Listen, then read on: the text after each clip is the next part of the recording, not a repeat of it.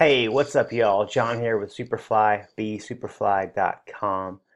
I wanted to go over my top 5 tips that I use most often in Photoshop. Some of you may be sketch users, which is killer. I've been a Photoshop user for over 10 years now. It's just what I know and love. And so I'll quickly go over some tips. First of all, definitely learn the keyboard shortcuts if you can. So for example, if I'm on a different tool and I press V, I get my move tool.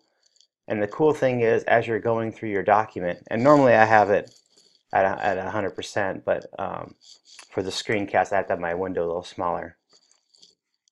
If I wanted to go in and I wanted to see what this text style is here, instead of having to go in and hunt for this, if I just hold the command key down on my Mac, and for PC it might be control, but if I hold the command key down, you'll see it checks this auto select layer here. I want layer selected. If you turn this on, you don't have to press the command key. Anything you click, it'll go highlight over here. That can get kind of annoying. So I turn this off, but make sure layers here. And if you hold your command key button and then click, it'll go straight to that piece right there. The other cool thing is if you'll notice that this folder's open, this folder's open, and this main folder's open. If I hold the Alt key while I twirl this one down, then it closed them all. But if I hold it down while I twirl it opens everything up. Now I'll do it without holding down that Alt key, and you can see when I open it, it just seems a lot messy. So hold the Alt key down, twirl that down, and it'll keep things nice and tidy for you. So that was tip number 1, was when having the Move tool selected, hold down the Command key to go and select things that you want to quickly want to edit and whatnot. When I first discovered that tip, it changed my world in Photoshop. Next is I'll just show you some basic stuff I do when I load in an image. Number 1, this is an image I downloaded from Burst, which is Shopify's free image platform. And right away, if I go up to, if I view the image settings here, the image size settings, I can see that the resolution's higher than I want it to be. I want 72, and I think it will do 1200 by 800. And then I'll go ahead and get it to 100%. So this picture, I mean, it's pretty great on its own, but I think it's a little dark and it could be a little more vibrant. So normally what I do is I go up to Image Adjustments, Levels, and then we're also going to do sometimes curves, but saturation here. So I just know that Command L is my levels, and I actually sneak this in a little bit, sneak this guy in a little bit, and this guy over a bit. And you can see just by doing that, it kind of warmed up the photo a bit.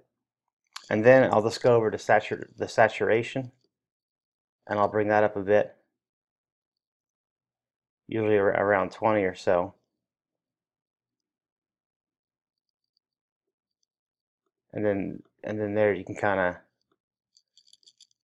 of see that that helps further warm it up. So here's our new image. So levels and saturation is a pretty quick one that I do. The other cool thing is if you hold down the Command key, or I think it's Command Shift, oh, I can't remember what it is. I think there's one way. Maybe if I do both of them. Yeah, if you do Alt and Command and then it brings up the dialog box with the last previous adjustment. So that might even be a little too strong there. I'll bring it down a little bit more. But even that looks pretty good. There we go. Another way I like to brighten photos up would be, let me move my video here. Let me copy this layer. And or for photo effects, sometimes I'll make this top layer, I'll make it black and white. And then I'll do a little more work on maybe a little more contrast in the black and white. And then I can try putting this to like a soft light, and it kind of gives a different, and then mix that in, and it definitely gives a different kind of vibe. Overlay and soft light are pretty much my go-tos. Or I can duplicate this again. I can just leave it how it is, and then just choose soft light, and it'll automatically start to overlay. To be a little too much here, but I can mix it down and just mix it in to where the photo's a little more vibrant there. You see that? So I'm going to try soft light. That looks good. I'm actually going to bring in the original photo really quick, so like we can have our, we can kind of A/B it.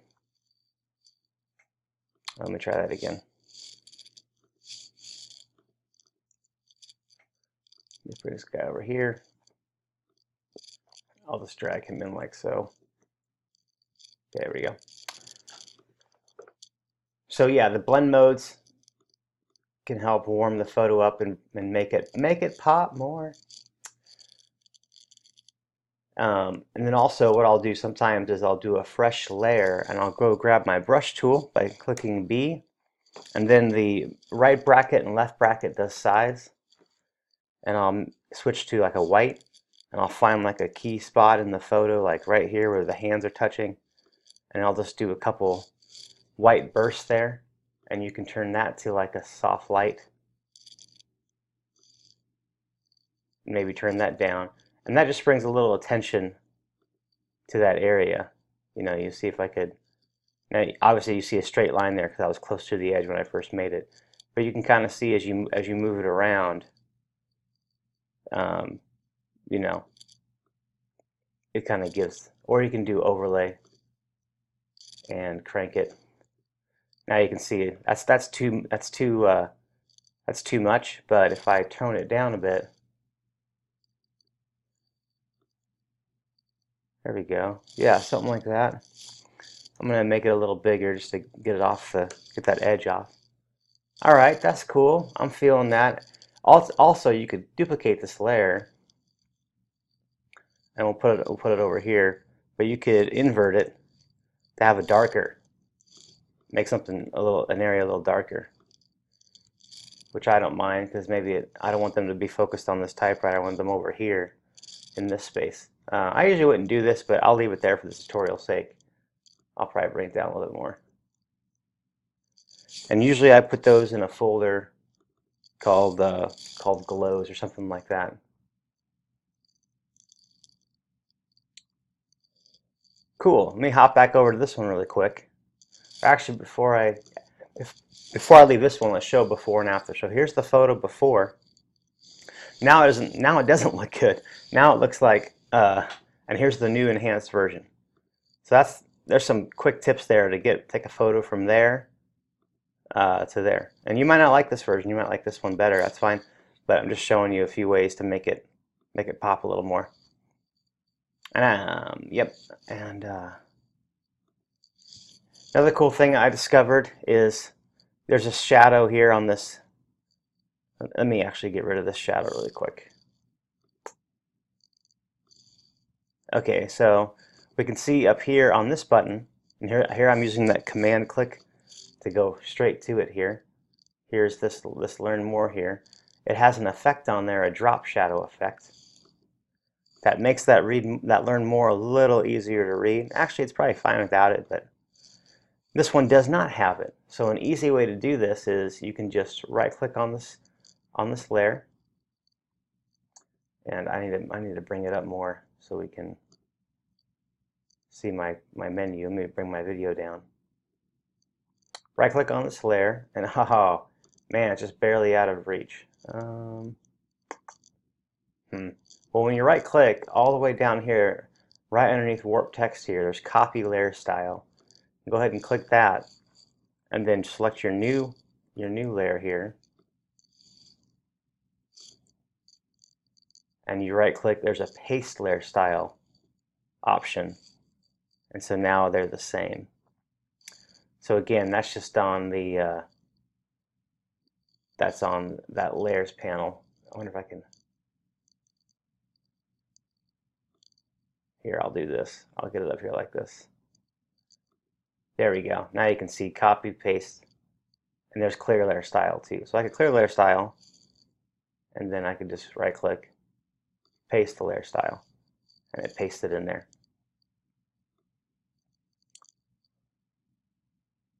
Put that back over there. Okay, and then that's tip number 4. So tip number 1 was the command click using the V tool, move tool. Tip number 2 was the levels and saturation for this photo. Tip 3 was the blend modes and the glows to help the photo pop more. Tip number 4 was copy and paste styles, which we just did, which you can do on any section actually. Like if I really like this outer glow here that I'm using on this iPad, I can just right click, copy that layer style, and let's say maybe I want to use that same one on this image, which I think I have one on there already. Yeah. Then I could just paste that layer style, and now I have the exact same shadow there. That's cool. Number 4 is optimizing, or number 5 is optimizing for the web. And so here we already took the size down to 1200 by 800, which if I'm doing something for Divi that's the full width of the browser, I like to do 2000 pixels wide. Otherwise, I like 1200 because even if you're doing like a half column photo, when it gets down to tablet, it's at 980. It could be up to 980. So 1200 I feel covers your needs. So if I just save this like regularly, like as a JPEG here on the desktop, and that's fine. I'll just replace the one that's there. And here I can kind of say some things, but I'll save it like this. Let's see. Let's find our photo here. Here it is. And I'll look at the file size for this guy. And it's 732K, which is it's under a meg, so that's good. But I'm old school. I actually still use the file export and there's a save for web legacy, or Command Alt Shift S, and I still use that shortcut, and I choose JPEG from this list, and I usually do very high, which is around 80, and you can see already it's 272.5K. I'm going to save this and I'm going to say web, just so that we can have both of them side by side. Side by side. So there's our 700 and what was it? 733K, and then this one is 283. So it's like a third of the size. So there's that one, and I'll just scooch over to the other one. So I can barely tell a difference between the two. There's the 732. There is the 280. So that's our 5 tips in Photoshop. And actually I have a bonus tip here. You'll see some of these special icons over here I have on the side, which really come in handy when I'm working on a layout. So for example, this white background here. Let's say I go find that white background. And let me twirl some of this stuff so I can. Here I'm using that alt click trick.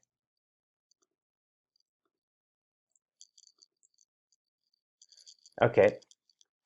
What I can do is I can go in here to the subtle patterns here, and I can pick like a different kind of a background that I would want for my website, and I can mix it in, or I could try something different. They just have a ton on here. You can filter them. Maybe I want like a paper one. That one looks pretty good. I like the dark ones a lot. They have some cool they have some cool scratchy ones and stuff like that. Of course, that wouldn't go well on this section, so let's go back to the light ones. But there's just tons. And where this is pulling this from is it's pulling it from the Subtle Patterns website here.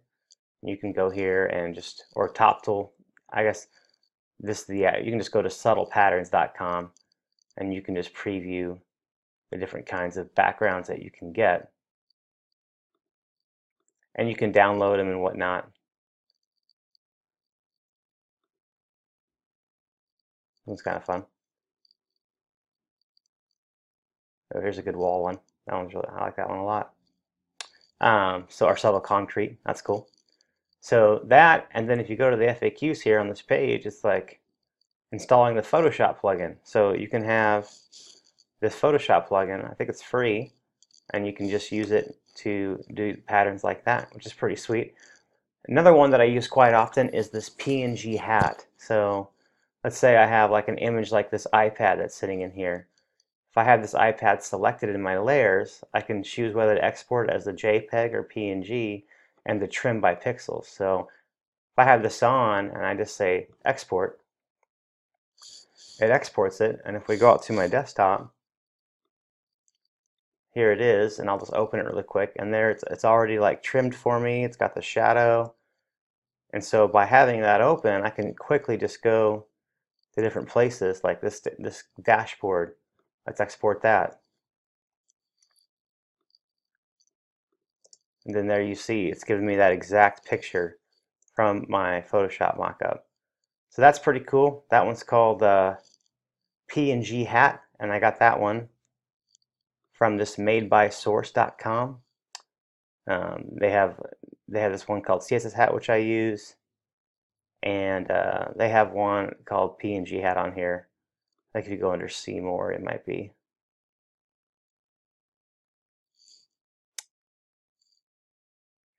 Yeah, I'm not seeing it on here, but that's what I use. This CSS hat though is pretty sweet too. So let's say I'm on this font here, this feature 2 font. If I launch CSS hat, and it's probably hard to see, but it tells you the width, the height of that, which doesn't really matter, but it tells me there's a box shadow on there, and what that box shadow code is for the, oh, I'm sorry, it's doing the background here. There's a box shadow there. Or if I pick, let's say I pick this guy, additional features. So now it's going to tell me, here's the font family, here's the font size, here's the font weight. And I can easily copy this and use it in my CSS. So, and there's other ones too. There's a noun project one, which if you have a noun project yearly plan, you can easily just say, hey, I need I need whatever kind of a fingerprint icon, let's say. So sure, this guy, and yeah, I want it in white. Insert the icon, and it puts it in your Photoshop file, and then you can resize it to whatever you want, and then using PNG hat, PNG, you can just export it, and there you have your fingerprint exported. So this one was noun project, and then these ones up here, these are all free as well. They're from Craft and Vision, and they have Photoshop plugins for stock photo. They have one called Freehand, which I don't, in a prototype one, and Sync one. They have Data one if you need fake usernames or fake headlines and text. They can do that. There's a library.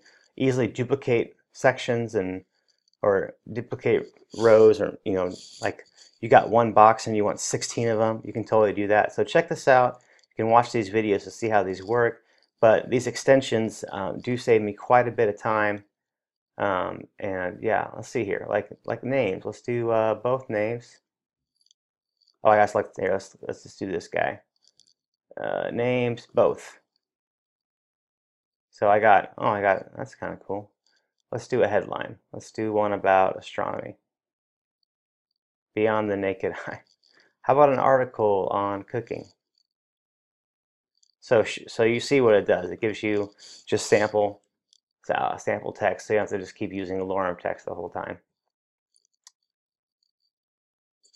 So yeah, those are my tips and tricks for Photoshop. I hope you enjoyed this video. It's kind of nice to get out of Divi for a second and to get into the graphic design side of things. And if you're into Sketch, Craft is also for Sketch as well. So yeah, thanks for watching. Thanks for supporting Superfly. It allows me the time to do these free tutorials for you. So we really appreciate it. And I hope you enjoyed these tips. All right, stay fly.